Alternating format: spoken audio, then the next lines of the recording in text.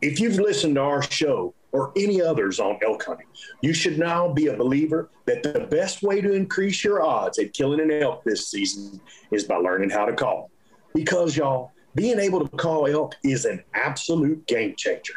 Problem is, where do you start? What do you need to know, and how do you get started calling elk?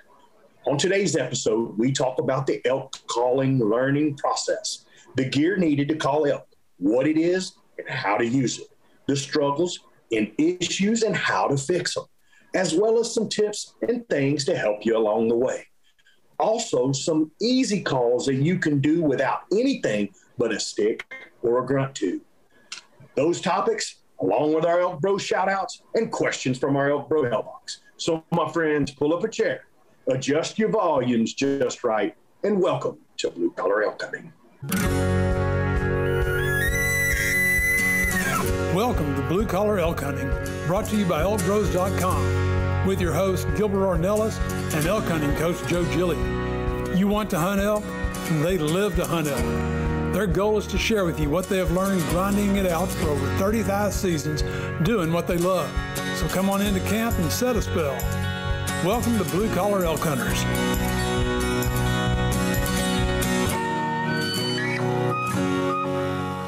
Hello there, everyone.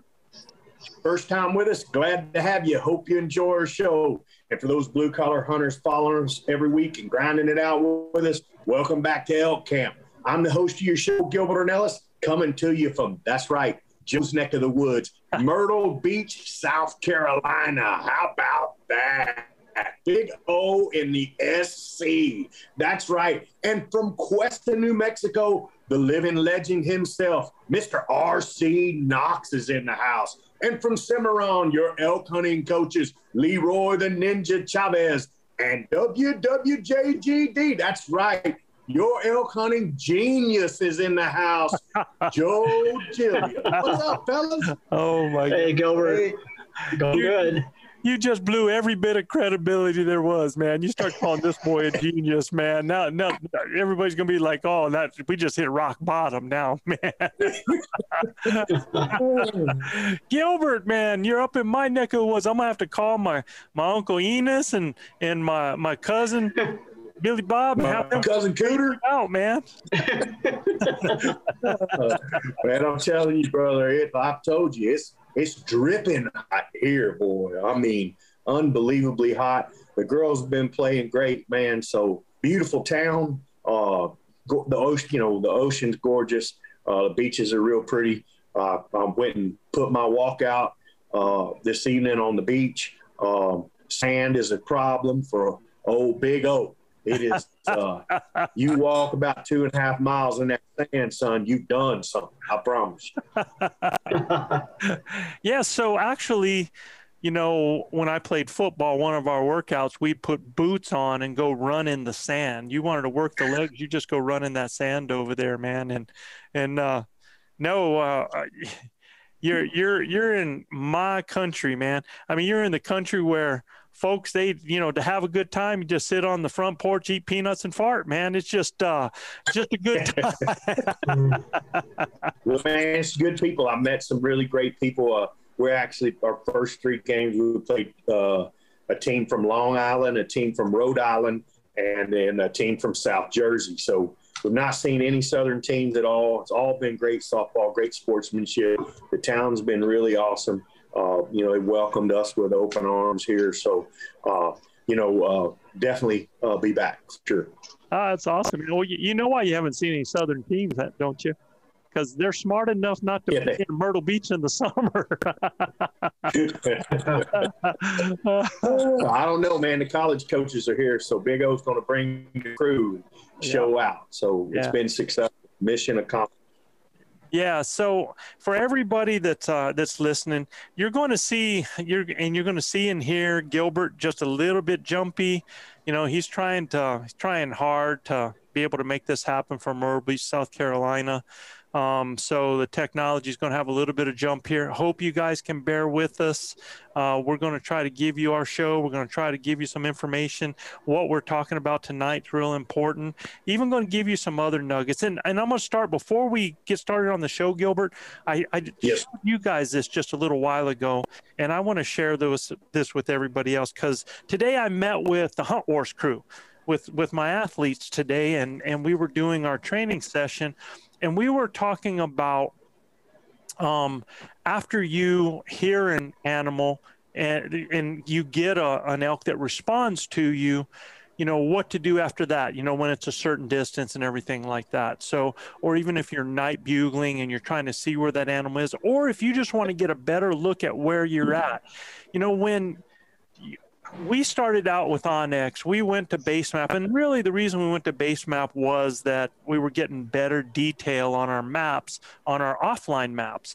Now they've added a really cool feature when you're navigating, that from where you're at and you turn, it has a line that can go out and show you how far certain features are away from you, is something that I really like. But let me tell you what, both of those we like, we use. I came over because of one of our listeners had shown this and told me about this some time ago and started looking into it. But there is another free app. It's also, you can get on it free online. Now, if you want to download offline maps, you have to get a subscription. And like everything else, it's, I think, $30 a year. But I want you guys to go check out this. And we have nothing to do, again, with this product. But I think it is an incredible tool, and I'm going to show you why I think it's an incredible tool. If you've ever looked at your app when you are in a location and you tried, even if you use the hybrid maps and you look at the topo lines, it is so hard to really get a picture, because those topo lines, they're not very tight, and they don't do a good job of really showing you where you're at. Well, I want you to go and check out a product at fatmap.com. Yes, you heard me correctly. I'm not being a hater. It is fatmap.com. All right. And I'm going to show you an example of what this fat map looks like. In fact, I'm going to compare it, if I can. I'm going to compare it to my base map app, and so that you can kind of get an idea of this. So I'm going to share this with you, and this, you're actually looking at my computer screen, and this is going to be base map. And this is an area in New Mexico that we're looking at here. And if you look at it and you look at these areas, it's real hard to tell. And this is a hybrid map. If I'm correct on this, I believe this is yeah, it is. I can see the orange lines, but yeah, so difficult to really tell what it looks like there. Now I'm going to show you fat map. This is fat map. And I'm telling you, it is a total different story. The 3D feature in this is just phenomenal. And you can, on your app, you use your fingers to move things around. It's really, really easy. And when you're doing it with on your computer, you just simply use these tools on the side to be able to show you certain areas. And you can get an idea. Now, what I'm going to do is I'm going to show you one of these locations. I'm going to show you the exact location that we're kind of looking at on. So give me a second here. There's the reservoir. Let me get this focused to the north here. Good deal. All right. This is the area that I wanted to show you. Okay. So I want you to see this. Notice this clearing right here on this. I'm going to go over to base map. It'll take a second for it to pop up. It'll be kind of a black screen. This right here is that meadow. Okay. Yeah. That is that meadow right there. And this drainage that you're seeing right here, do you have any feel of what that actually looks like? No. But this is that drainage. That is that drainage right there. Mm-hmm. Whole different feel. Oh, man. Okay. Totally different. Totally different. Now, here's something else that's really unique about this. And this fat mat was not built for hunters. Fat mat was built for hikers and different types of activities like that. And I'm going to show you some of these layers. For example, this layer that I'm going to put on right now is what we call an aspect layer. So when I click that on, you'll see that this is the key right here in the top. You can see it right here. So anything that is this color blue right here is basically a north-facing slope. Anything with the lighter blue is going to be a northeast, like what's happening right here. So mostly you're seeing some northeast, you're seeing some northwest slopes that are happening. So this is really good at, and it's showing your south-facing slopes. This is really good at if you're trying to locate those particular slopes and areas where you're going to find elk bedding during the day. Okay, those areas that are most shaded in those areas. So here's another cool thing about this is not only does an aspect, it'll show you flat. These are the flat areas in those locations, or what would be designated as flat. So you want to see what's steep, go to the gradient, and what it does, it use color code. The light blue is the flatter. As it starts going towards green, it raises to about 15% elevation, not elevation, but incline. And then as you get to the yellow, that's about 25%. So if I start looking and I'm planning on going up this area right here, I know that's about a 25%. Where you see a red like this, it's going from 35% to 45. If you start getting to a purple like that, that's a 55-degree slope right there. So that's telling you how difficult this is to get up right here. So this is a great way to start to break apart an area and to get a good look at it. And if I was somebody that was hunting and I had an animal sounding off, well, I could go from my base map, my Onyx, to my fat map here to really get a feel for what I'm doing, what it looks like, how I need to attack it, especially if I've got thermals doing a certain thing and I've got a bull in an area and I'm up higher. Can I come down through this part right here and then drop over and come up around this hillside to have an action on that animal? So it really helps you to get a feel of where you're at and what you're doing. So I thought I would share that with everybody as just another tool. That's just a nugget for everybody out there. That's some unbelievable stuff, Joe. When you get a bull sounding off that that's, let's say he's a quarter mile from you and you hear him, you can actually pull that up and look what his terrain's going to look like. In the park that he may be in, or in the trees where he's at, if he's on one of them northeast facing slopes where he's going to bed down, then exactly what that terrain's going to look like. Take it one step further, man. You know how we're always talking about connecting, water, feed, and bedding. Well, when you're in there, you can pop that up, and where is the nearest northeast face slope? Or area that they might be moving to? How does that correlate with what the wind is doing right now? And you start to get a picture of where those animals might possibly be going when they leave that area, right? Oh, that's good stuff, for sure. Well, guys, you know what time it is. It's time for the ElkBros shout-outs. If you're new to our show, this is a shout-out to a few cities with the most listeners topping our charts this week. And Gilbert, we got an email, man, from a gentleman from a grinder in Texas. He's looking for a big O shout out. Sounds good. Well, here is a big O and ElkBros shout out to Chris Luker Jr. from none other than Carthage, Texas, the home of the Battling Bulldogs. Get that pack, brother. You never know when we may need some help. Yeah. Ain't that right? Oh, yeah, for sure. Yeah, bro. Chris had we'll be calling Chris. Yeah, Chris said he'd love to come pack some animals out for us. So I'm putting Chris on speed dial. There you go. That's what we need. Chris the Pack Rat Luker Jr. Sure.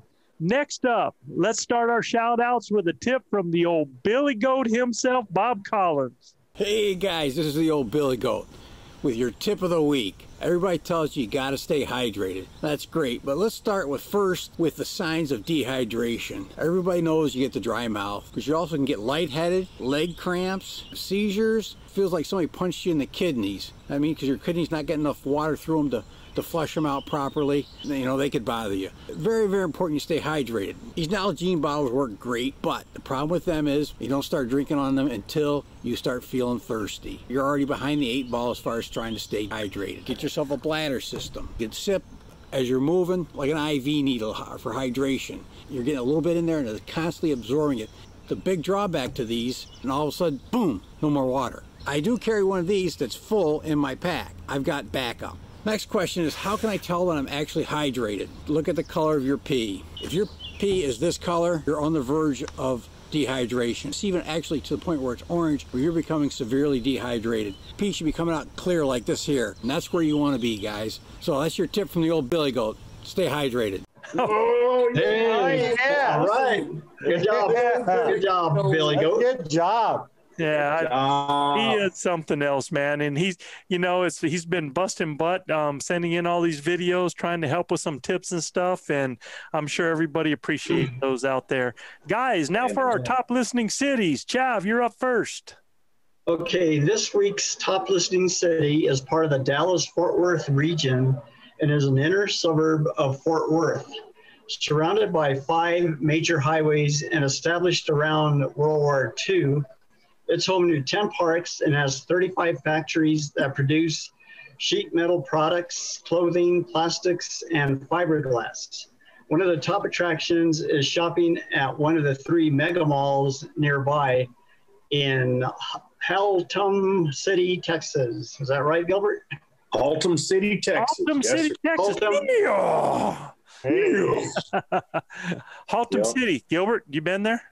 Oh, man, many times. Drive through it all the time when I'm in Fort Worth, or Burleson, around that area, in the DFW area. Yeah, Haltom's a good city.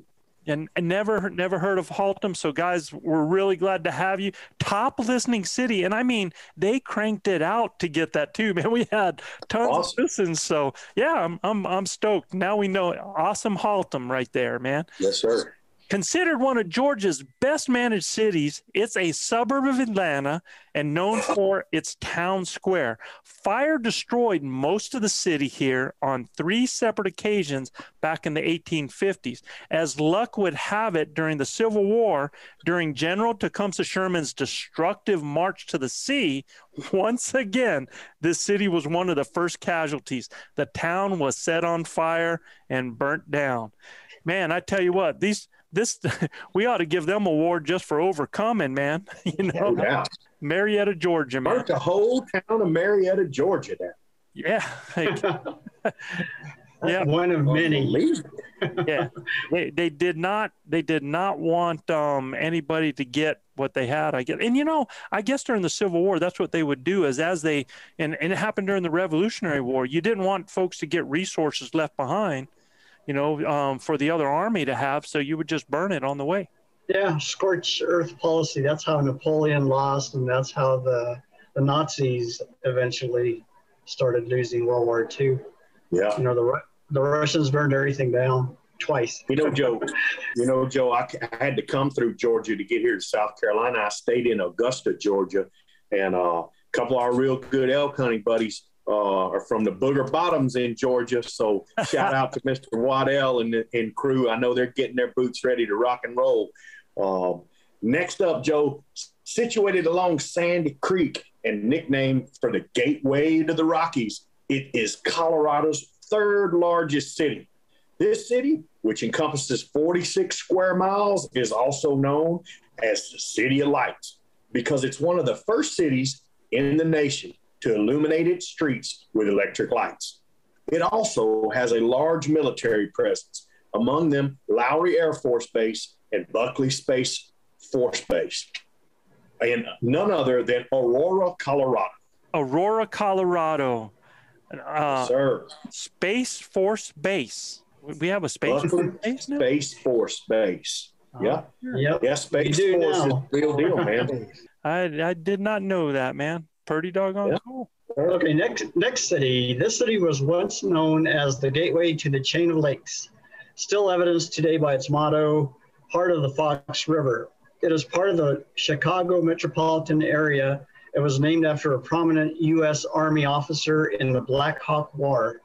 The Fox River flows through the eastern part of the city and is surrounded by natural lakes and streams created from receding glaciers from the last ice age. And this is in McHenry, Illinois. McHenry, Illinois. We get so many listeners. Do you know one of our top all time? Oh, get this, guys. I didn't tell you guys this.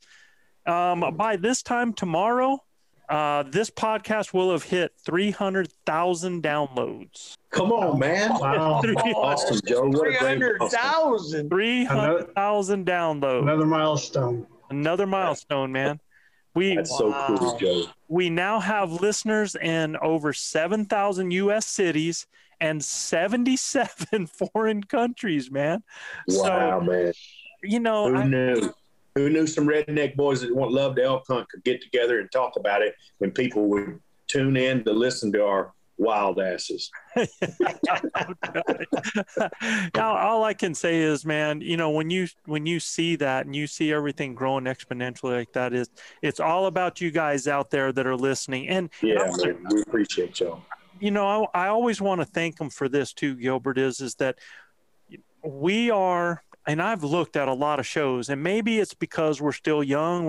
We'll be 3 years old at the end of February, like when Chav turned 70. You know, I think we're going to celebrate that birthday together. But we're about 2.5 years old, and our ratings and our reviews. And what I mean by that is people can give us a 5-star rating, right? Or they give us 1, 2, 3, 4, 5, right? So we have something like, I don't know, 250 something ratings. We have one star, we have 1 2-star, we have 1 4-star, and the rest are all 5-star, right? I told you them 1 and 2 are that's my sister and my mom probably. Right? And I didn't understand. It's some smart aleck somewhere, Joe.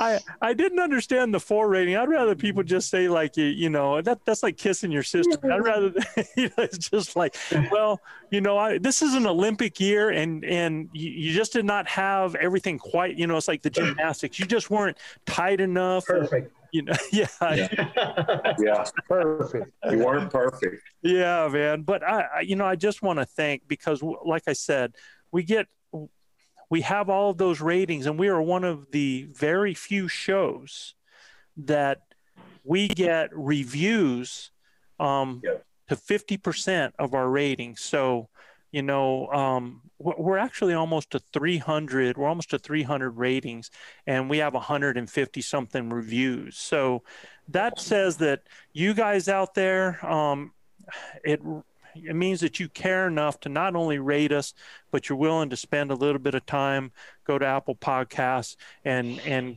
you know, just let us know that what we're doing means something to you. And it does mean something to us. I tell you what, we read those things all the time, and it's really our motivation a lot of times to get on here every week and try to get a show to you guys. So, and it's not easy, man. No, it's not. We you know, it's not easy because Gilbert Big O's on the road all the time. You know, we do it from our truck or from our hotel room or wherever, because you know, it doesn't matter. Wherever we're at, we still love to talk about elk hunting. Well, my big worry was, remember, Chav, I was like, well, what are we going to talk about after 3 weeks? Yeah. True. Yeah. Sure. Man, Well, like here we are, 2.5 years old. We find something, you know, to talk about. Every new, yep. Yeah. Yeah, well, I think, you know, with you and RC and Gilbert, I think we've probably forgotten a lot of stuff that would help people out, and it just comes back to the front of the brain. Yeah. And said, oh, I know somebody else that we could talk about, or, you know, help people flatten that curve. It was like our last podcast when we talked about hunting a herd bull. That stemmed out of one podcast where we just talked about at the end of the podcast, and Joe's like, well, let's have a podcast where we just talk about how to kill a herd bull, Well, So, I can tell you this too. You guys listening, you guys inspire a lot of these shows. I received just an email the other day from Mr. Rasmussen that said, we're going to be hunting with a rifle during the rut. What's that going to look like for us? How's it different from a bow hunter to a rifle hunter? So next week, y'all, we're going to talk about that. All right. That sounds awesome. We're going to talk about how that's different. So a lot of you guys, when you send stuff into us, you actually inspire us for each of our shows. So when your questions come up, it's huge that you let us know what you feel you need and the things that you're confused about, and understand something, man. If you are having difficulties with it, I guarantee you there's other people just like you. And like Chab said, there's things that we now do naturally that we take totally for granted. It's almost like living here in Cimarron. Sometimes I walk outside in my yard and I forget to really look around because I take those mountains for granted, the incredible views that we have, this incredible we have, and how many people, when they drive here, man, they're busting out cameras and you see them and you're going, what are they taking pictures? Look at them mountains, and it's, sometimes we take things for granted just because we've done it so much. Right. All right, Gilbert. Joe, last up with this last city. This city's part of the DFW Metroplex and is famous for being the international headquarters for 5 Fortune 500 corporations and home to over 3,500 companies. It was named after a surveyor's wife's favorite author. The Dallas Cowboys maintained its headquarters here at the Valley Ranch from 1985 to 2016.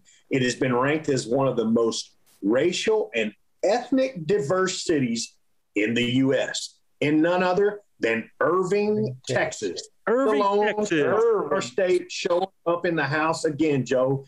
A shameless plug here. If you guys are in Irving or around the town of Allen, go see my brother Bane Brooks at Two Rose Restaurant. We love Mr. Bane. He supports all our teams up there playing in the DFW area. So you guys from Dallas, if y'all ain't been to Two Rose, they got the best bacon in the world there. Go check them out.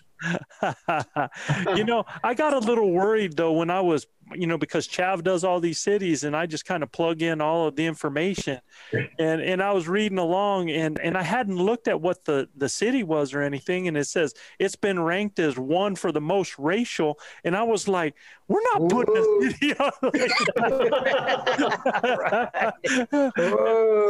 Oh man, everybody needs to lighten up, Joe.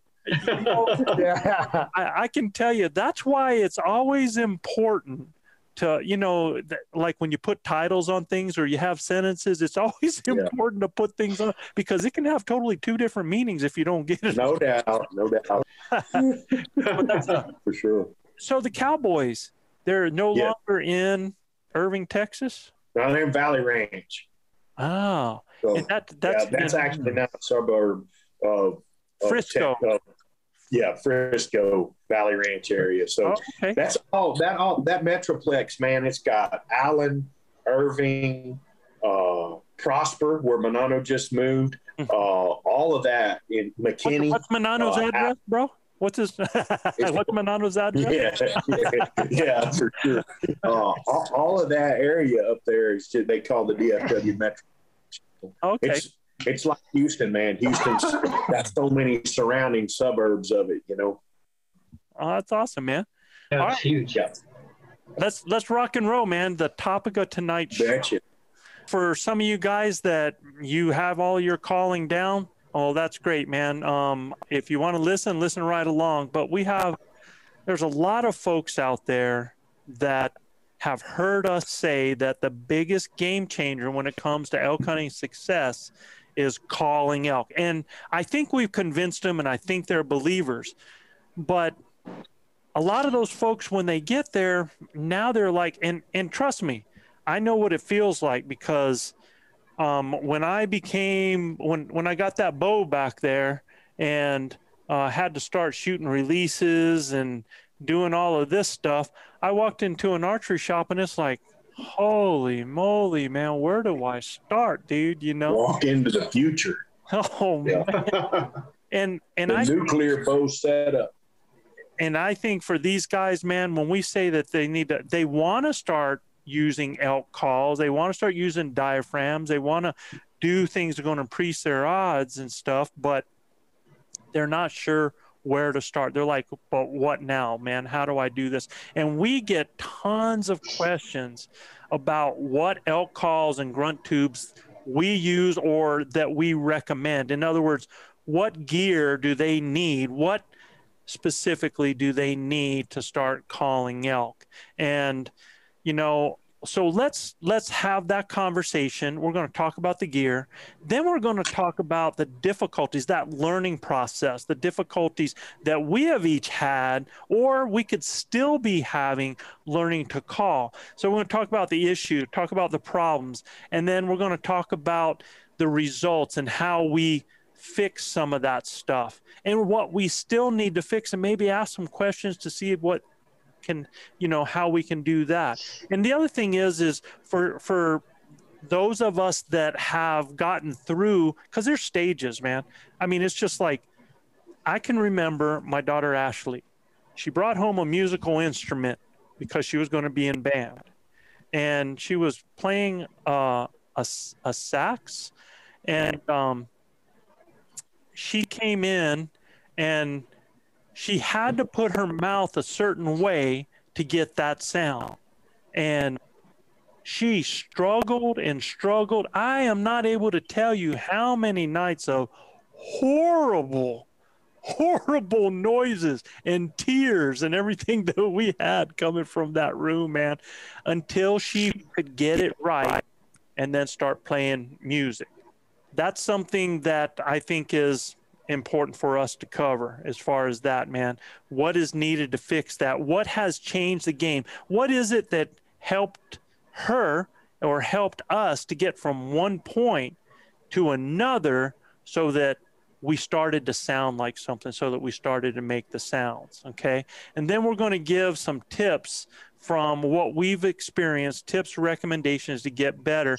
And then I really want to end up talking about some free calls and stuff like that. Now, let's talk, Chav, about the different types of calls as far as in order to make elk sounds. What's available for people?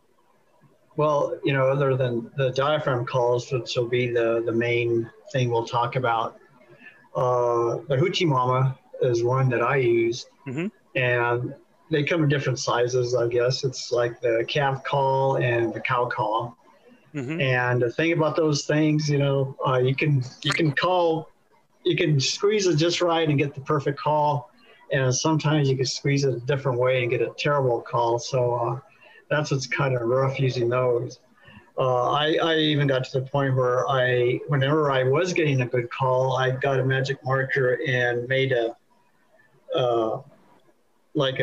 print of where my thumb goes, so I could put my thumb in the same place every time. And I managed to get consistent at that, but still every once in a while it wouldn't get the same type of call. And I wasn't able to alter it, you know, to make it sound like different cows coming. So for people that don't know what a hoochie mama is, because you know, we talk about it and you'll hear people joke about, there's been a lot of elk that's been killed with a hoochie mama, but basically what we're talking about is there's external calls and there's mouth calls. In other words, like mouth diaphragms that go inside your mouth. External calls are any kind of call that you use outside the mouth, right, Gilbert? You have one there. What's that one called? Yeah, I got it. This is a flex tone call from Bone Collector series. It's called Bull Collecting. So there's those. It's awesome to operate. Show what it looks like there. So show what it looks like. So it actually has an attachment where you can put a tube on the end of it for bugling and everything, or you can just wrap a lanyard around it and carry it without the tube if you just want to use it to make cow sounds and stuff like that. I mean, it's very simple to use. You know, it's user friendly. You just put it in your mouth and bite down on it. I mean, it makes really good sounds, right? Straight out of the box. you know. Yeah, and it's easy. And we're going Super easy. Yes. Only thing is when you draw your bow. Yeah. Yeah. I mean, it's easy. It's just something you got to hold on to, right? Right. And we're going to kind of talk about those different things about that, those issues, problems, and results of those problems here.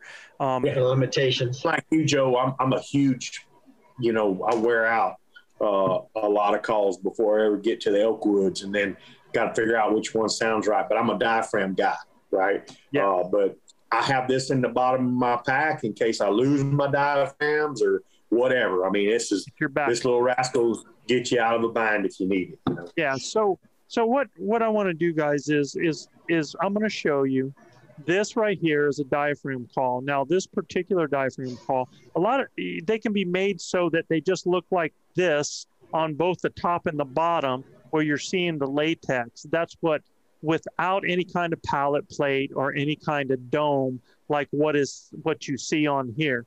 We have a dome on this one. Some will have a pallet plate. Now, the whole idea of this on top of it is to create, without you having to worry about how high your pallet is or how low or how close that latex gets to your pallet, this automatically creates that area right in there and helps place that inside the roof of your mouth.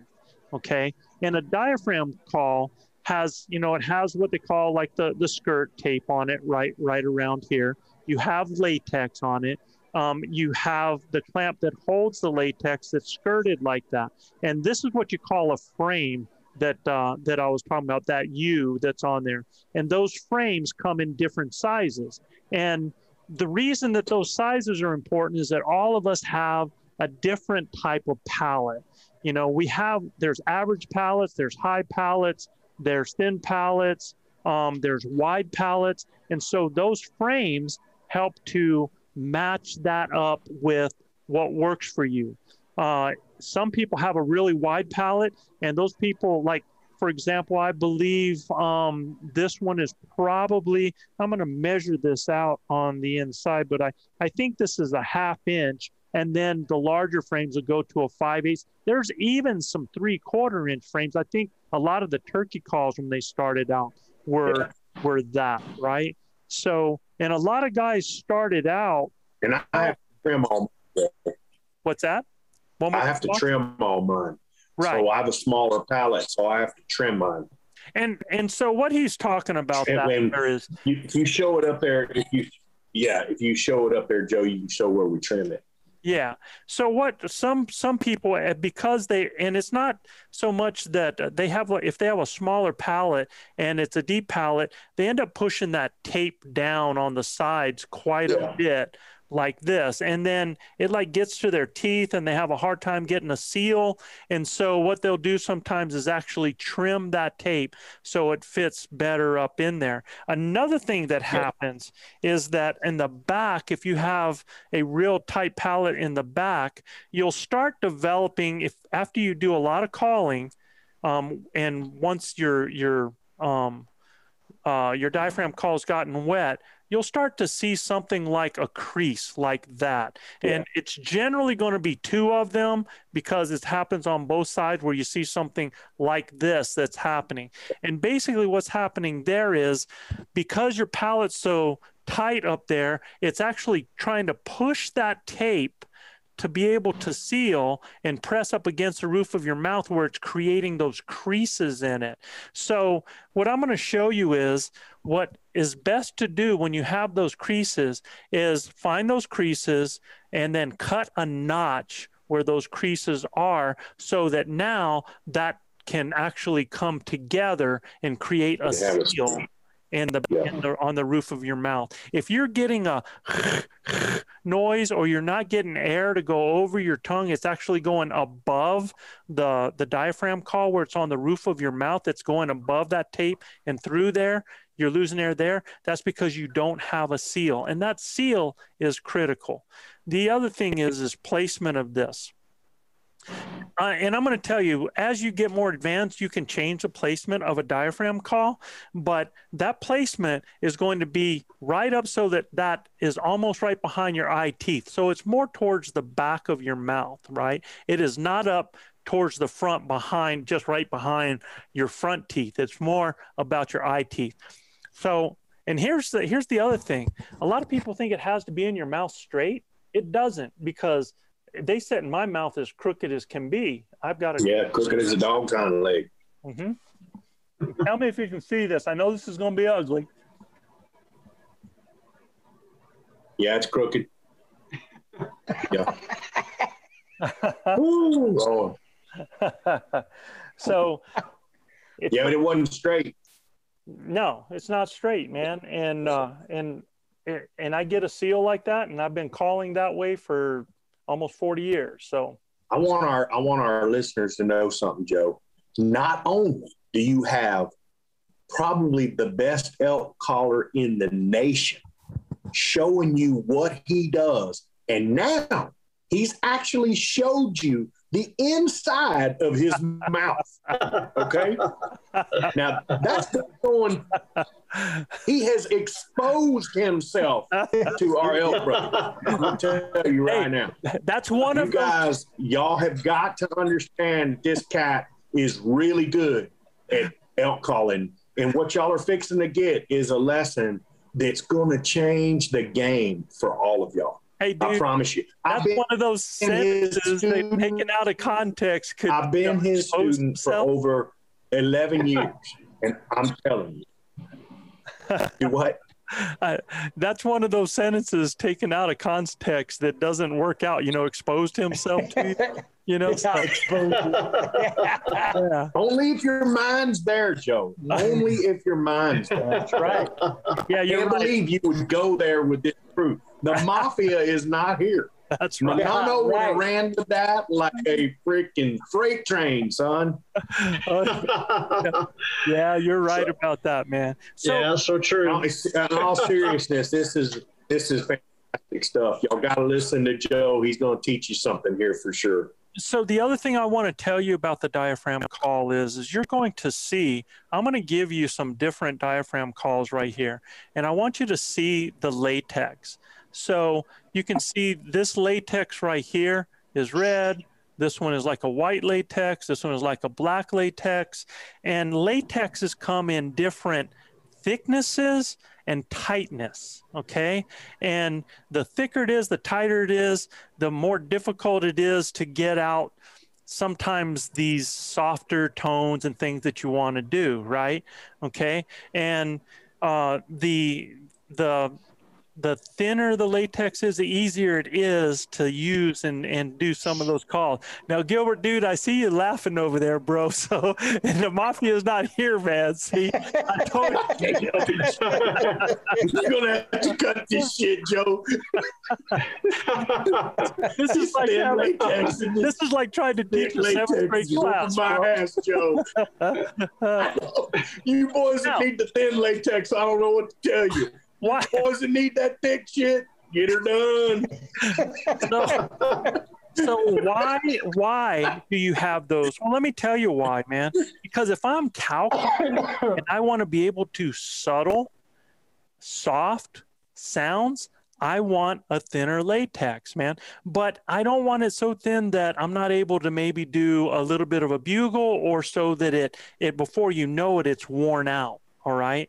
Yeah. And there's some things that can kill latex. Heat kills latex. So you never want to leave them out in the sun in your car, your dashboard. When you're not using them, put them inside your refrigerator. Try to keep them someplace cool. Try to keep them dry as much as possible. That's why I use this right here, so that when I'm not using a call, I can go ahead and put it on my reed quiver right here. This is made by Bendable Products, BEND-ABLE, Bendable Products.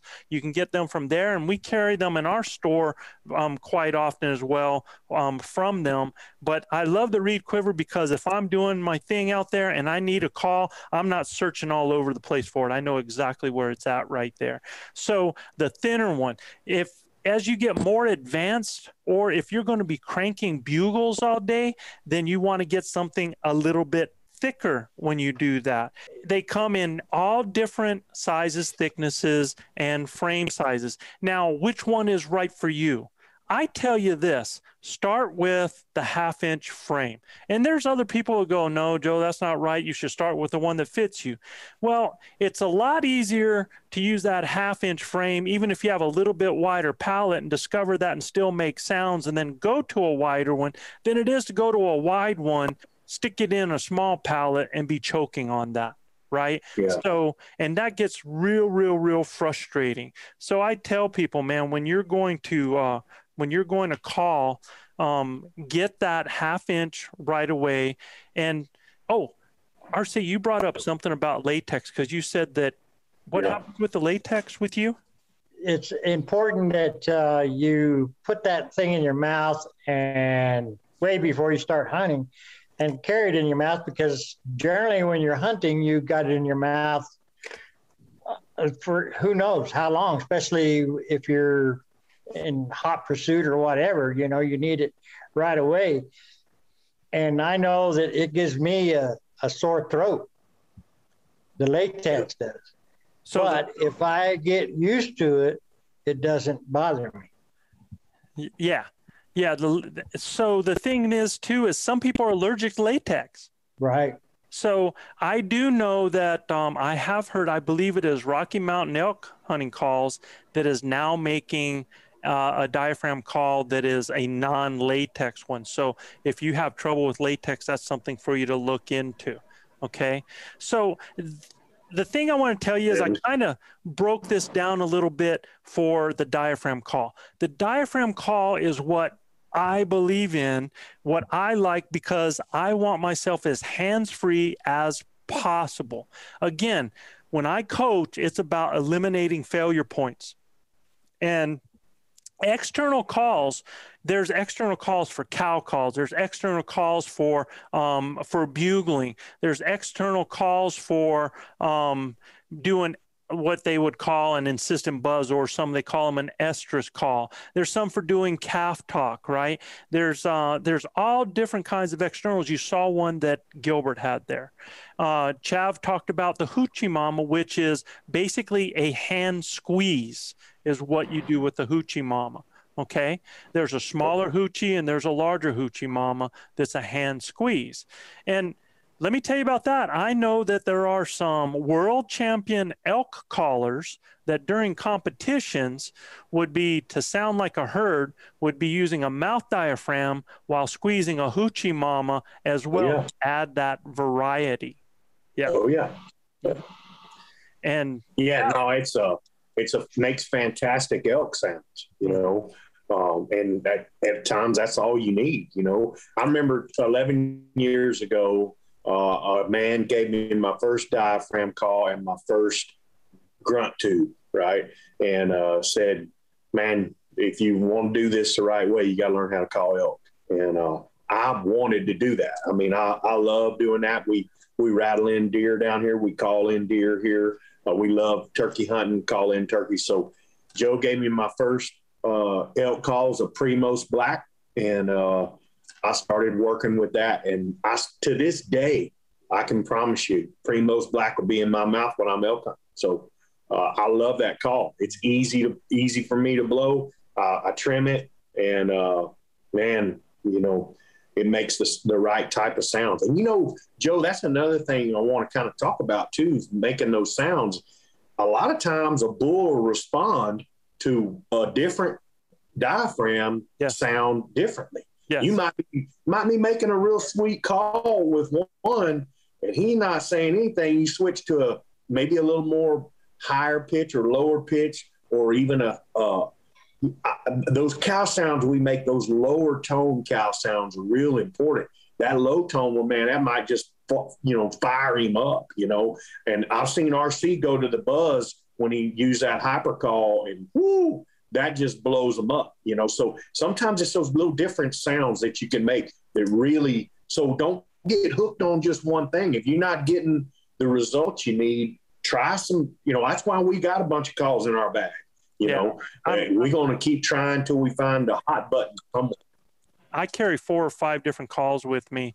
And one of the reasons I do that too is I like to keep duplicates of what's working for me. In other words, I like to keep 2 of the same type of calls for cow calling. I like to keep 2 for, you know, for bugling with, because if one starts to get warm and I don't want to stretch it, then I'll and get too wet, I'll switch to another one and let that one relax for a little while, you know, and that preserves the life of it a little bit.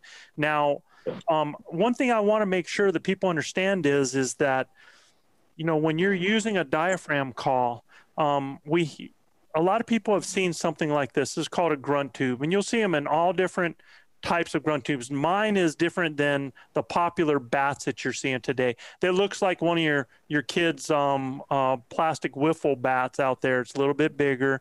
Just the end cut out. Yeah, and a lot of people see these, and then when we make a noise, they think a lot of times that there's something in here making the noise, and it's actually the diaphragm in the mouth that's making the noise. Now, there are tubes that have external devices on them to make sounds, right? That's right. That's right. Yeah, I know. This is, like I said, this has an external tube that goes on the end of it. If you can see, I mean, you see where it clamps in right there. And there is a smaller version of this, a pocket version, but like I said, I take the tube off of it because I like to use my own grunt tube like you, Joe. But this stays in my bag all the time. So, you know, these grunt tubes, they have nothing inside of them. They're completely empty inside there. This is just a flex. Yeah, it's just a flex tube right there. This right here is something I keep in my pack. It's called a game changer. And what a game changer does is it gives you a small form factor to be able to do calls with this, so that you can actually, you know, expand what that sounds like, or you can actually diffuse what it sounds like to make it sound like it's farther away. So that is a tube right there. Now, this one does have something inside of it, and you'll see that it actually has a it has latex inside there that creates back pressure. And back pressure, that's the problem with a tube like this. A tube like this, when it takes a lot of air in order to blow, because there's no back pressure. Whereas when you have a mouthpiece like this that creates back pressure, you can bugle easier and make sounds easier with that. So, I mean, this has come a long way. I used to use the hoses off radiators. I can remember, Chav, do you remember the little gas tubing that Stan? Oh, yeah. Hey, Carl Gannett had a copper tube he kept in his pack all the time. Oh, yeah. Yeah, that copper tubing gave that real beautiful musical tone at the end of a bugle that's, you know, when you hear a bull that has that musical tone, it's just amazing. And not all bulls do that, but, you know, that kind of replicated it. Yeah, I tell you what, man, I never forget. It was windier than heck. It was the last day of the hunt. I had a bad attitude, and Stan Samuels gets out of the vehicle in that friggin' 30-mile-an-hour wind and pulls out a piece of gas tubing to blow one of them little, like, you know, Chav said, it's got this real musical but low sound. And I'm like, I'm in the back like, you gotta be kidding me, man. And all of a sudden, this booger blows up. Oh my God! And you know, it wasn't 30 minutes later. I had shot a 6x6 up on top of that hill that started with a little tin whistle on the last day. So, you just never know sometimes. So, there are external calls that you use for cow sounds. There's a lot of different quality cow sounds. And I have buddies that are guides that use these external, like you were talking about, RC, that one call, the driving them crazy, and there's the estrus. Yeah. Making them bull crazy. Cow or something like that. Cow. Yeah. And they're all externals. Now, just like you can do the same thing with a diaphragm call where you get too much saliva and you mess up. But that's one of the things you got to be careful of as an external is getting condensation or saliva in it, and all of a sudden it makes some kind of a crazy noise for it. So calling ducks instead of elk. So what I'm going to do for a recommendation for you guys is that here's what I'm going to recommend you get. Grinders tuning in, thank you for listening to the Blue Collar Elk Hunting Podcast. Our goal is to share our knowledge and help you flatten that learning curve so that you too can have some of the very same incredible experiences that have given all of us here at ElkBros a lifetime of memories. If you like what you hear or see, you can get all of this information plus so much more from our Base Camp Elk Hunting Training Camp, the first in a series of online courses from our Blue Collar Elk Academy. Our Base Camp Training Camp allows me to use my coaching style and share almost 40 years of elk hunting experiences successfully hunting elk on public lands, as well as over 20 years guiding hunters of all ages and experience levels. This course will be like nothing you have ever experienced in concept and structure, using success-based coaching techniques that will elevate your confidence and skill sets. Our camp will prepare you specifically from that final moment most in your control, those final minutes or seconds the elk is in front of you, backwards through each step and level, allowing you to see, visualize, understand, and relate every coaching point to what lies ahead, the next step, the next thought process, the next success. Because y'all, you've already been there. You know what it looks like. By tapping my 30 years of teaching and coaching experience, our camps are developed considering multiple learning modes with text, visuals, audio, as well as video. And Base Camp will benefit those new to elk hunting all the way to the 10 to 15 year vet. So if you are looking for that one thing to help you fill that tag this year, invest in the most important piece of equipment there is, you and your elk hunting knowledge. You can find the Blue Collar Elk Hunting Academy and the Base Camp Training Camp at ElkBros.com. That's ElkBros.com. Keep dreaming of the screaming, believing in achieving, and most of all, keep grinding. And this is what I use. And you already heard Gilbert. Gilbert said a Phelps black or a Phelps white with a pallet plate on it. They're inexpensive diaphragm calls. You just have to know sometimes how to move that pallet plate a little up and down to tune it. All right? I will correct you, Joe. I said Primos. I'm sorry. What did I say? Did I say Phelps? Phelps. Yeah. Yeah. But we like Phelps too. Yes, I do. And that was the Primos black and white. Both of those are really good for making sounds. Now, I will tell you this. If you want to get sounds coming right out of the box, the Elk 101, Champ, All-Star, Contender, those are really great to learn how to make cow calls and get some sounds right out there. Really soft latex to a medium latex, and they make sounds right away. Yeah, and it actually has that little cut in it. It actually has where when you blow that call, it'll go, it'll have that little cut down, and you don't have to do it. With our calls that we use, Joe, you got to make it cut down, with your air pressure. Mm-hmm. But that one-on-one you're talking about, you don't have to do it. Man, it almost does it for you. It's a really good call. Yeah. That's good info. And so that's those three. So we've said the Primos, we've said the Rocky Mountain. Myself, the ones that I like to keep with me is I like to keep the Phelps Amp Black, which is what I use for cow calling. That's going to be, I do cow call, small bulls. I do just about everything with that call. I always have two of them. Anytime I have a soft latex, I'm going to keep 2 to 3 of them and then I'm going to have some back at camp in case I blow some out, right? Okay. And then I've got the Amp Gray. This is the first Phelps call that I ever used. I loved it because it's an all-around. You can cow call, you can bugle. It's got good latex on it. It lasts very well. The other ones that I like are the Pitch Black here 1 and the Pitch Black 2. There's some that I'm going to be experimenting with this year. The green, I want to see what that's like. I have the Maverick. I like the Maverick for when I have a time that I'm going to be screaming a lot of bugles. I'm going to be doing a lot of locating, or the bulls are reacting to bull noises. Then I want to have something that I can do without blowing it out, and that's going to be one of these. And the thing about thicker latex calls is sometimes you just got to scream on them for a while before they to get them where you want them. Yeah, before they break into that sweet spot right there. Yep. Okay, so there's a recommendation as far as your grunt tube goes. If you are partner calling and you're calling for somebody, it does not matter what grunt tube you use, because you can aim your calls, you can turn, you can do some movement that you can get away with.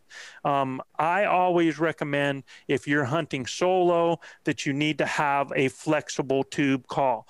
You want something that, like this, that you can actually, because I do not believe in using a grunt tube. Once I have an animal located and I'm calling them in, I never want to call towards that animal. I never want them to think I'm closer than what I am. So I'm going to use this so that I have it strung on me, just like so.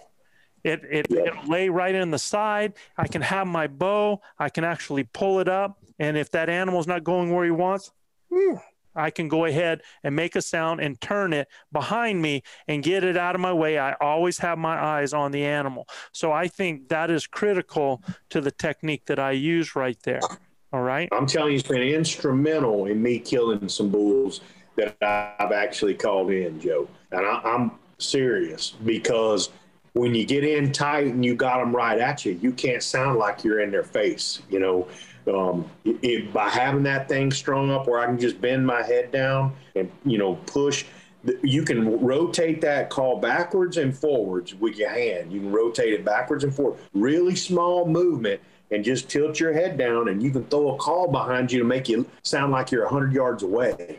And that settles the elk down, right? Yep. I've watched it many times. They get nervous. They get a little whiff of you or something. They get nervous, and then you hit that little calming cow call that's away from you, and man, I mean, they'll settle right down, you know. So let me ask you guys this: when you guys first started calling, or Chav, what you guys are doing this, what are some of the difficulties that you guys come across trying to call?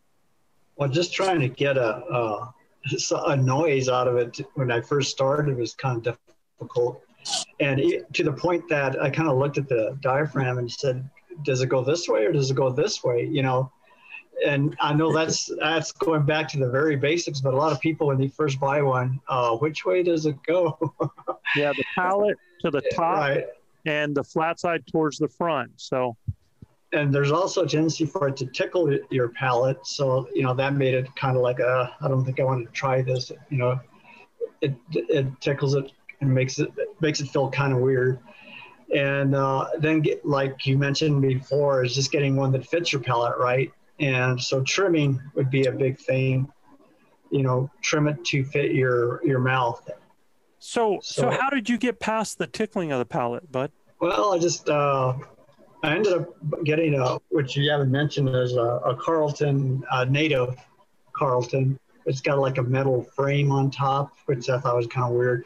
But for some reason, it fit my palate, and it didn't tickle it. And just the fact that you do get more success with that type of call, I stuck with it, and it kind of went away. You know, maybe the fit made a big difference. Right, and I think that's what it is. You did not have that latex laying against your palate because it was so small. The Carltons are a little wider on the frame. They're that 5/8 frame. So evidently you had too small of a frame. So it's setting up against your palate, and then it's just vibrating against that and tickling your palate. Yeah. Yeah.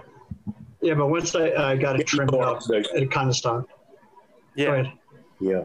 You know, the Pennsylvania cat killer, he got a bad gag reflex. So been rough on him trying to find something to fit. You know, been trying rough on him to try to find something to fit. And we actually trimmed one up for him and everything, made it fit a little better. He's still working on his sounds with it. But at the end of the day, he found something that wasn't doing that and gagging him all the time. So a lot of guys, have trouble with that. But it's about fit. It really is. That gag reflex comes from putting it too far back, and you got that tape sticking back there where it shouldn't be, right? And I think when you talked about the different types of latex and the thickness and all that, I think that helps a lot because, when I did buy my first diaphragm call, I just went to the store and there were tons of them. And it's like, well, gee, where do I start? Yeah. And I said, oh, this one looks kind of nice. I'll buy that one. Right. And that's why I bought my first one, just by an impulse buy, not necessarily the brand name or the type of latex it had. They all seem to appear to be the same size as far as width and all that stuff. So and when you see a call that says big bull and you see one that says little bull, you're like, dude, I want me a big bull, so I'm grabbing that one, man. So, but it's a thicker latex, and it's going to give that raspy noise, and it's more difficult to call with, especially if you're trying to do some cow calls. So that's why you think about the softer the sound, the softer the latex. The harsher the sound, the thicker the latex. It's going to stand up and last longer. And then you have those medium range, like I said, that gray is. And when you take a look at the pitch blacks, the 1 and 2, the 1 is just that. The 1 is the softer latex. The 2 gets a little bit thicker. And then there's actually a 3 that's even thicker than that. I like the 1 and 2 that I deal with there. Now, does it say that on the packaging, or is it something that you're assumed to know? You can actually find a matrix. If you go online and you look up Phelps call matrix, if you do a search for that in images, you'll see a matrix that comes up, and it actually creates like a scale from softest out to the thicker and more tighter as it goes there. So take a look at that matrix and keep them, where your skill set is. And I tell people, look, I used that Primos black and Primos white for 30 years. 30 plus years. And those were considered small bull cow calls. And I used those and killed 30 some bulls with that. So it's about what you do, and you can add voice inflection to make them sound bigger, or if you want them or badder. But it's all about when you make certain calls and just getting those tones. And I found that as long as you sound like a great cow call, we always did the lover before fighter. There's different things that you can do with that, but we'll talk about that on a different phase. So what about some other difficulties that, what about you, Gilbert? For me, it was just about, putting the time in with the call. When you first get a noise, it's going to sound like a cat meowing, and it's really about getting that diaphragm in the right spot and understanding where that is. For me, it was so good because, I taped a lot of what Joe did so I could hear him, and then I could hear some others.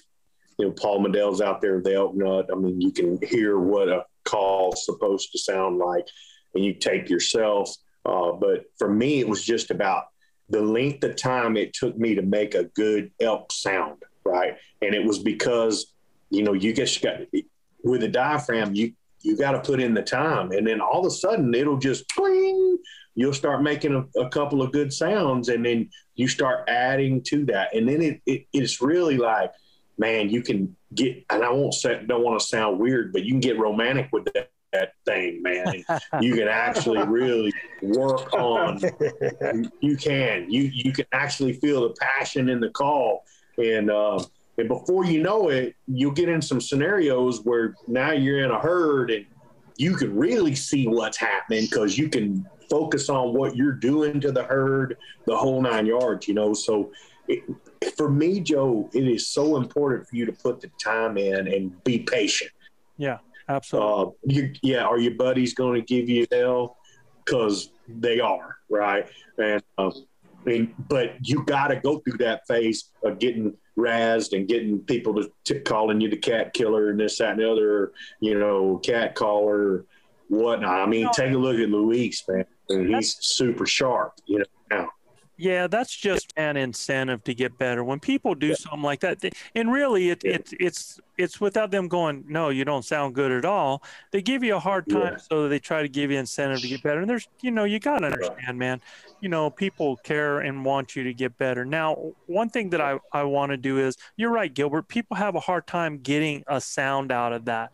And I'm going to show you how to get that first sound, because what's critical is most people try to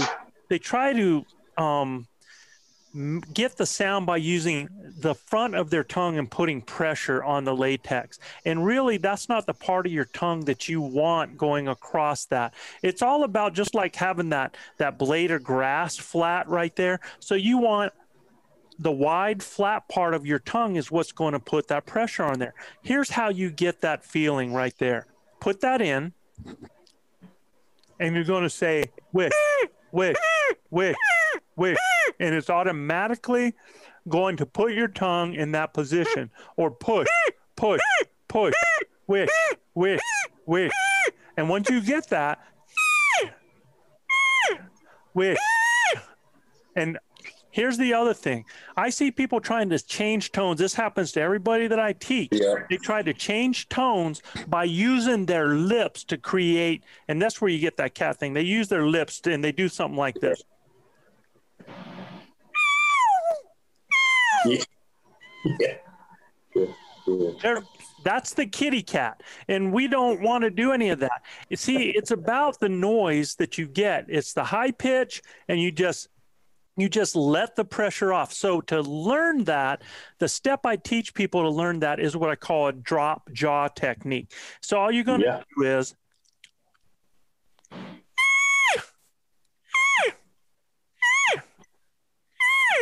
and as you learn to do that, and you start to learn what the pressure feels like, then you start to be able to do it smoother, easier, and it sounds more like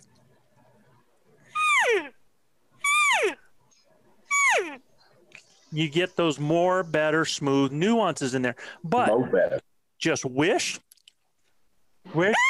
no, nothing with the lips.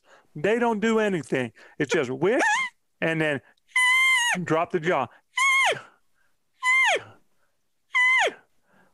And then the bugle is just the opposite.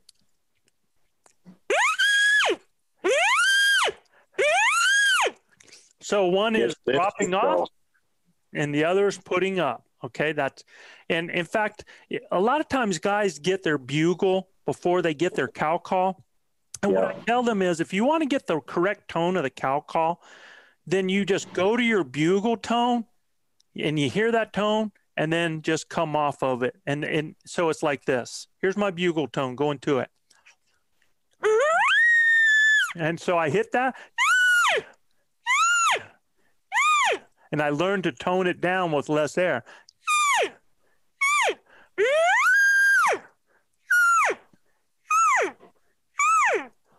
So the bugle and the cow call are basically yin and yang, man. They just reverse each other out. That's all you do. So that's how you get those sounds out of that, just like that.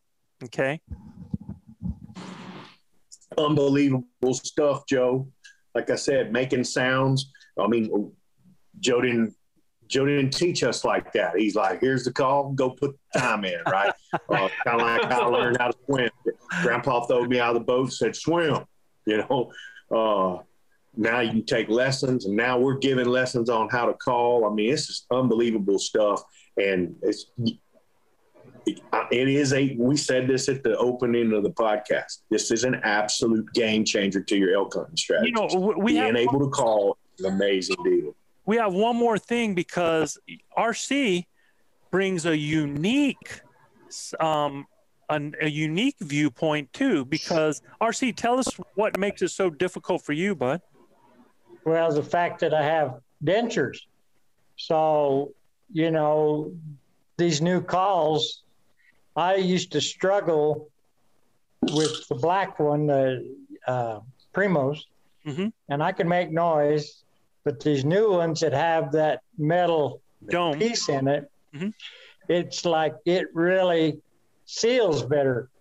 And, you know, you're going to have to, just like you said, you know, as far as your pellet, you know, it's the same way as your denture. Your denture is not, you know, it's not going to, once you figure out which one's going to fit perfect, then it works pretty good. I was going to say, I mean, you know, it's like you say, it's a game changer. You think about it. I had an incident one time that I had that hyper cow call, and I called the bull in, and I had it in my mouth. Well, the bull came in 20 yards. I pulled my recurve back, and pew, there went my call, and there went the bull, and the arrow went through straight in the ground. So, I mean, the beautiful part about a mouth call is that you don't have, your hands are free. You know, all you got to do, I mean, if the bull, you know, you go to full draw and the bull decides he wants to leave, all you got to do is, and he's going to turn around, he's going to give you a shot most of the time. You know, I've had the pleasure to hunt with all three of these guys. I was with R.C. Knox one time on a mountain, and he was so good with that hyper call. Not only did he call in a bull, but he called in another hunter on us. And R.C. will never forget that day, I promise. I was thinking about that the other day. Like I said, RC, these guys are so good with their calling, man. I've been so blessed to have them around me. And, you know, Carl Gamage, too. He was not a big caller, but when he did, was very effective, right? Joe and RC, I've been with both of them where we called in hunters. We called in, you know, lots of bulls and cows and spikes and stuff like that. But it was because they were able to change the game by speaking the language is the reason why we had so many successes. Right. Yeah. So, you know, this part of it, we're hoping that you guys have a little bit more insight about what you can get, what you need to get. To find one of these flexible tubes like we have is real difficult these days. You can actually find them at Walmart. You can look up the Carlton Mega Tube, but man, they're almost gone. But I'm telling you, come next year, there's going to be a new flexible tube on the market, and it's called the ElkBros Soloist, man. So we, you know, awesome. And look, this came out of necessity because, you know, we heard that Hunter Specialties quit making, they're going to quit making the flexible tube, which we used the whole time. And the problem too was the back pressure on it. So, you know, I took a look at it and said, look, we still need to have flexible tubes for us to call with. Maybe we can do something to create better back pressure, maybe a better sound out the front. And thus, that's why you see on the prototype, I have a sound chamber that goes in the top of this, and that I have a special mouthpiece that goes on that creates that back pressure. So, and it wasn't done because we really wanted to. I just looked and I was like, where are we going to get these now? So you can go look, and I think you can find a couple of them still in stock on Amazon. Look up the Carlton Mega Grunt Tube. It's Hunter Specialties, I believe, is who's making it.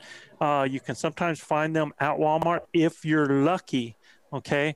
So if you want to use a flexible, if you're not soloing and your partner calling, it don't mean diddly, man. Whatever's going to make the best sound for you. So there's some incredible, you know, Phelps makes the bats, and they make them in the smaller, the bigger. Now they came out with an aluminum one. The Rocky Mountain elk hunting calls and make all kinds of different grunt tubes, different ways to change things on them. So you can find all that, but just understand that you want a grunt tube that you're comfortable with, that's going to serve your purpose. Whether, you know, if you're going to hunt partner, don't worry about it. If you're going to hunt solo, then you got to think a little bit more about what you're doing there, because it's not the calling the bull to 100 yards is hard. It's not the part that's calling him to 80 yards is hard. It's what do you do when that animal's staring 80 yards out and starts to go the wrong way, and now you have to throw a call in a direction with minimal movement. That's when it gets difficult. Or if you're calling an animal and you've got that big grunt tube in your hand and they're coming in tight, what are you going to do with that? Well, you're going to put it down on the ground, and I don't know. Once I put some on the ground, it's lost. Yeah, it's true. It's just there forever for the next forever and ever. It's gone forever, man. Donated to the ecosystem. I hope somebody finds them, man. I hope there are people walking around with some of our grunt tubes, you know. Yeah. Joe, I know we've talked about calls and different types of calls and what we thought are, you know, reasons were hard to call, but there are some free calls out there that you don't even need, that you can help to make yourself more successful, right? Yeah. Like, okay, if you're solo and you've got a bull that's coming in on you, and like RC said, he's coming across and he's hitting a window, and you don't have a diaphragm call or anything like that, and you want to stop him, just go, yo, just make a noise, yo. Just all you got to do, man. You can do it in different ways. You can inhale, exhale, whatever. Just get that, just like that. And that bull will stop and look at you. And also, you know, some of the best calls out there are breeding sounds that bulls make that are so, you can take a grunt tube, and I don't care if it's this one, I don't care if it's this one, I don't care if it's a bat, and it's just,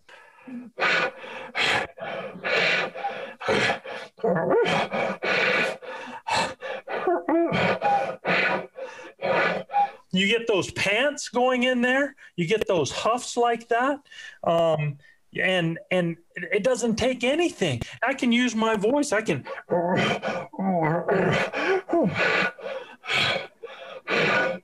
I just make those sounds, and that sounds like a frustrated bull like that, okay? And I am telling you this, getting a stick and raking a tree, and not just sitting there just throwing it on the limbs and like, you know, it's like, get that thing, get it on, sometimes on the side of the tree, like an antler that's on the side, or maybe in a pine tree, or then take the tip of that thing and scrape it just like the front of a horn that's hitting on the front of a tree, and get that sound. So it's,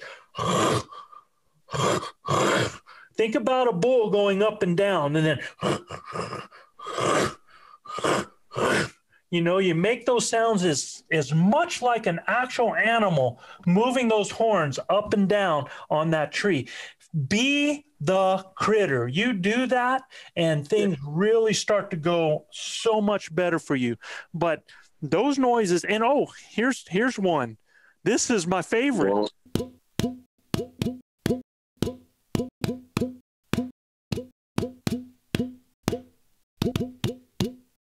That's all you got to do is just do it on the front of that tube, just with a flat hand. You get that glunk, glunk, glunk, glunk, glunk, and kind of do it. And don't do it. Just don't go boom, boom, boom, boom, boom, boom, boom, boom, because that's not how an elk moves. It's boom, boom, boom, boom, boom, boom, boom, boom, when they're running and moving and stuff. So you just have to envision that right there. The best free sounds that will drive a bull nuts, man, because that glunking says that a bull is tending a cow, and you do that. Yeah, that's a hot cow. Oh man, yep. All you gotta do is give a few of those sounds like a lost cow, and get a couple of breeding noises with those pants and that glunk in there, and that paints the picture right there. So those are some of the best free ones, man. Fantastic stuff, Joe. Let's go to the mailbox. Always fantastic to hear from the best elk caller. You bet, man. So go ahead and read the first one, brother. All right, this is from Landell Lewis of Bemidji, Minnesota. Landell says, "Hey fellas, I love listening to your podcast. I listen to it every day at work over my earbuds." He sent me another email. He says, "I'm a big what do you call it? Big machine driver, you know?" Yeah. Heavy equipment driver. Yeah. Heavy equipment. There you go. Thank you, bro. You bail me out, man. I'm a heavy equipment driver, so I wear those soundproof things with my earbuds, and that's how I'm able to listen to you guys all day. It's not like I'm slacking at work or something, you know. So he says, we appreciate you listening in, brother. Yeah. He says, me and a few buddies are going on our first elk hunt in Montana for rifle season. One of us has a bull tag, and we've got 2 cow tags. Our trip is planned for the beginning of November. What are some of the best things you guys put in your pack as far as food and equipment? What are some of the must-have emergency things needed to have with you? Also, and I think we'll start with this last one because I think it's the easiest. Also, what would you recommend as far as bear protection? Do you think bear spray is good enough? Sincerely, your biggest fan in Bemidji, Minnesota. First of all, Landell, thanks for being one of our biggest fans. And Joe, you want to attack the bear thing quick? Well, all I know, Gilbert, is this. I don't carry anything, and my wife yells at me all the time, but I don't live in Grizz country. If I lived in Grizz country and Montana, and those critters, when they're hungry, they eat. And I don't want them using bear spray as pepper to eat me. I don't want that happening.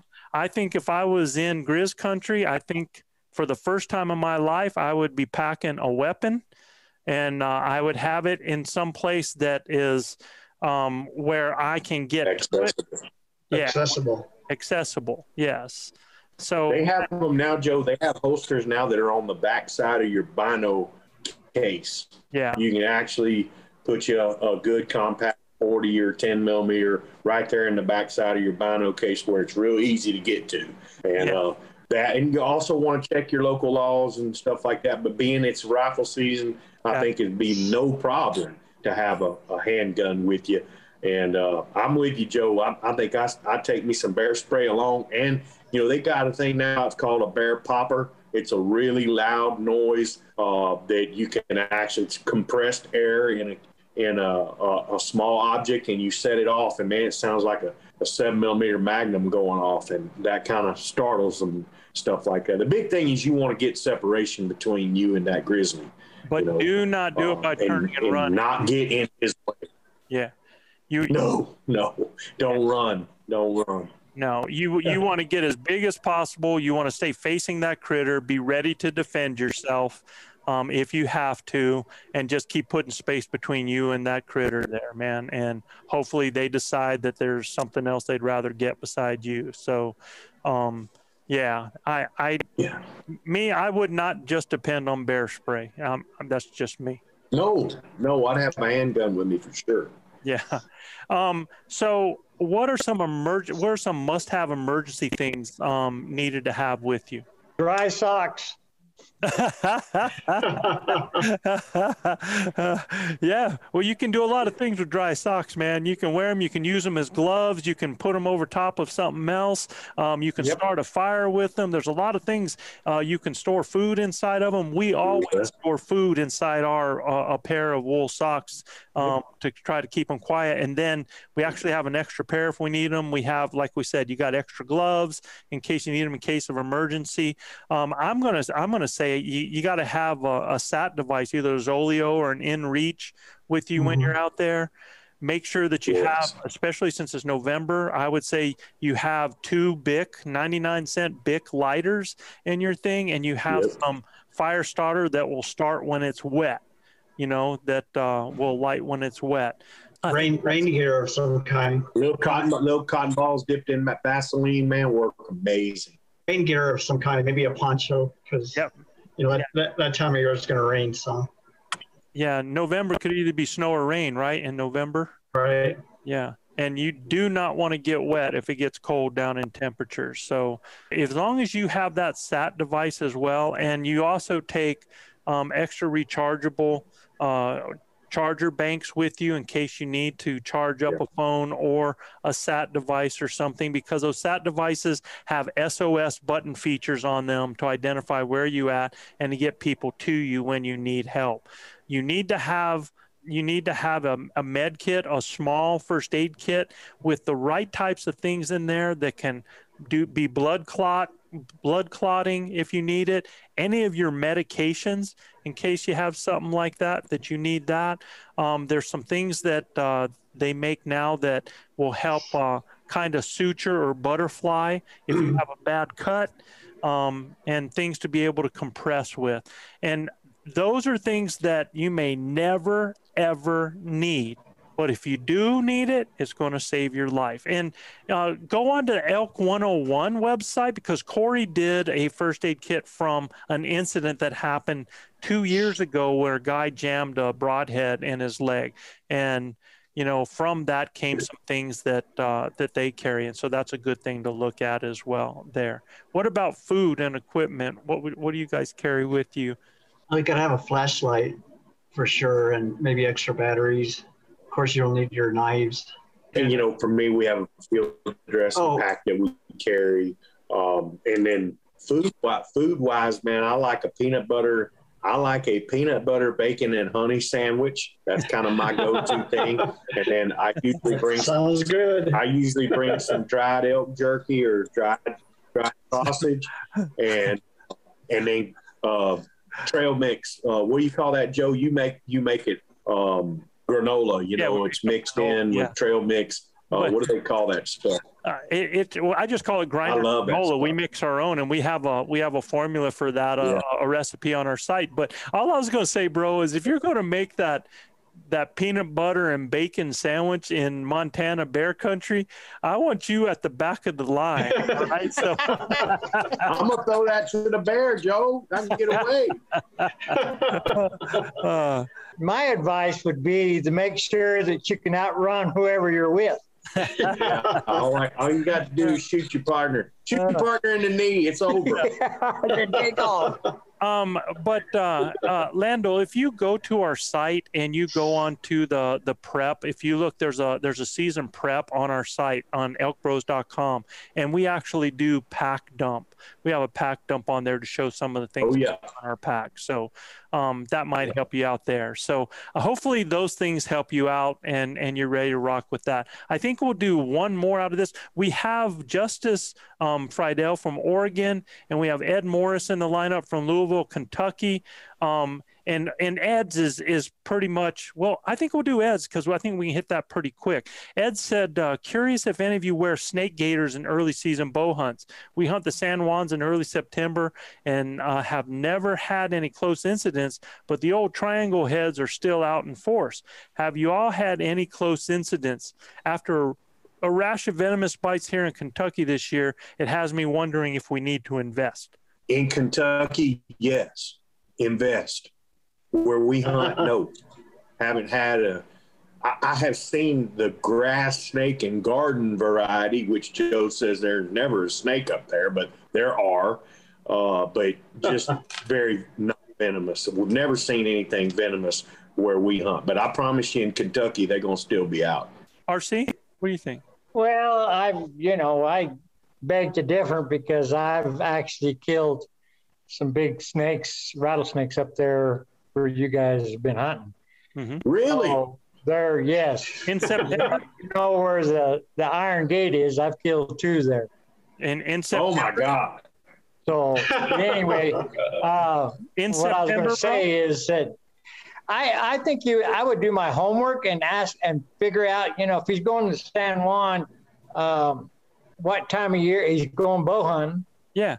So that's what I was asking, RC. Was it September when you saw that snake? Yes. Okay. But the thing about it is, it's a big investment, but yet at the same time, if he's living in Kentucky where these snakes are crazy, why would you not get something like that and have it if you need it? You can ask Joe. I wear snake boots when I elk hunt. I mean, I'm so comfortable in them because we wear them year round down here in Texas. I mean, big. Mm-hmm. Not only do they protect not from snake bite, but they protect me from the early morning dew. I don't have to wear a gaiter. And they protect from brush and rock, high, big boulders, stuff like that. It really protects your legs. So, I wear a Cabela's Pinnacle snake boot. You can't even get them anymore. I'm so mad at Cabela's for discontinuing that boot. It was the best boot ever made. I want you to know. That and Mindles. Yeah, best food ever made, and I'm mad at Cabela's. I've had several talks with them, but again, I don't mind wearing them. They're lightweight too. They're Gore-Tex. They're waterproof. So, you know, if you're going to hunt where you think there's going to be snakes and it's lower elevation, I think the higher elevation it gets colder at night. Those snakes go, you know, they get dormant and they go hide, especially when you're going to be in the 30s and 40s. But once it warms up here in Texas to 70 degrees, I promise you, our dens are shallow. Whereas up there where y'all are at, the dens may be a lot deeper. So it's got to really warm up for them to come out. You know what I mean? So I've worn tennis shoes and stuff for 30-some years, and I've never had an incident myself. And I'm not saying that they're not out there and it's not possible. You just got to be diligent where you're stepping. You should be looking where you're stepping and where you're going anyway. So, you know, I don't think when I'm hunting out, you know, elk hunting, I ever put my feet down where I don't know where they're going. And, you know, you can kind of tell the types of areas too where you're more apt to have a rattlesnake in it, because they're not going to be in that dark stuff. They're going to be out there where they can get some sun and then get shade. So, you know, that's the kind of place they're going to be. All right. Last one is, hey fellas, last season I was in a situation where we were driving back from a hunt late at night in the dark, and this is from Justice Friedel in Oregon. And we were stopping at some location, do some night bugling, trying to locate a bull. We pulled over, waited about 10 minutes, and let one rip into a canyon with a clear cut. We ended up having a bull respawn probably only 100 yards away. We kept quiet and we're looking at the map, and about 3 minutes later, the bull responded and it sounded like it was 20 yards below us. He ended up busting us and running away.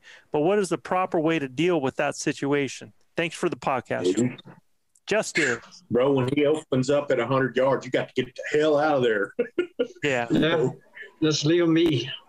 He'll be there in the morning. Put him to bed. Yeah. You just got to, I mean, if you guys had jumped out of the truck, then I would get into the truck and I would start driving out, because those animals are used to hearing them, and that truck's going to take the scent inside of it, and just back out of the situation. Mark it on the map when you get a little bit of ways from that you had it there. But no, definitely. And hopefully if you end up in that situation where they bust you, maybe they saw something and they didn't smell you, hopefully it's something like that, but you got to back out. If you have a critter there 100 yards and it's at night, you don't want to hang around, man. You got to get out of that situation ASAP.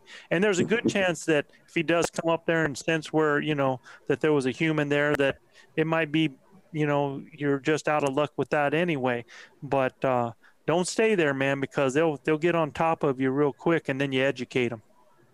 Guys, if you like what we're doing, please subscribe, rate, and review us. You got to go to Apple Podcast or iTunes to review us, and you can check out more elk hunting content at ElkBros.com. And just a reminder, if any of our listeners would like their questions answered on our show, just send your questions to info@ElkBros.com. That's INFO at ElkBros.com.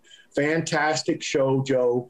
I mean, so many things that we packed into that can help our grinders out there hit the elk woods and use their calls and not be afraid to make a mistake. You guys put the time in, get behind that call, and great things are going to happen for you. And we can't wait to see the pictures coming out here starting in September. We just about a month away from us getting up there and hearing the bugles ourselves. I can't wait.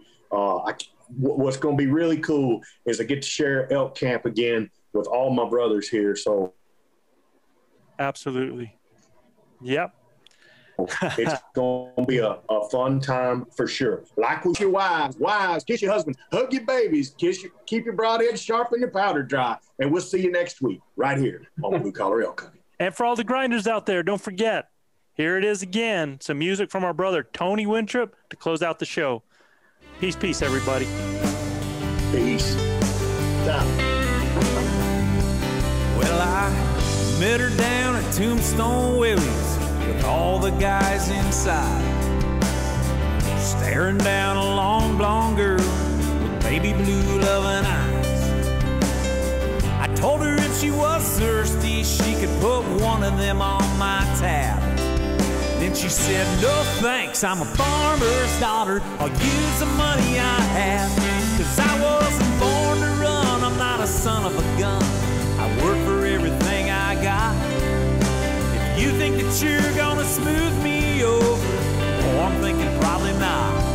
You're gonna have to show me those boots and that cowboy smile, and show me that your short box lifted up Chevy Outback. And then, boy, we'll sit down and we'll talk a while. Yeah, we'll sit down and we'll talk a while.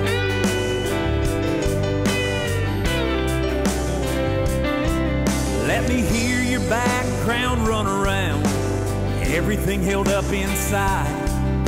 And if you like both Cephas or Alabama every night, and tell me, do you know those tides when those razor clams show? And do you rope and do you ride, or boy, do you gotta go? 'Cause I wasn't born to run, I'm not a son of a gun. I work for everything I got, and my daddy never raised me the wrong way. I was born around a coffee pot. You're gonna have to pay your dues and work overtime, and have to stay at home, 'cause I'll be begging you, boy, to love me every night.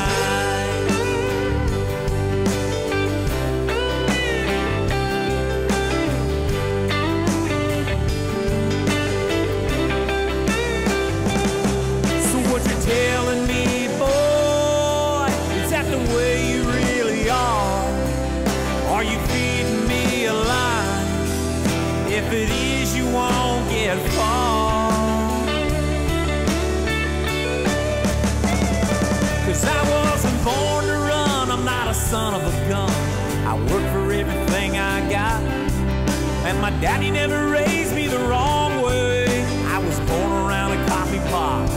You're gonna have to show me that ring with that big bright shine, and a cross around your neck with a big old smile. We'll sit down and we'll talk a while. Yeah, we'll sit down and we'll talk a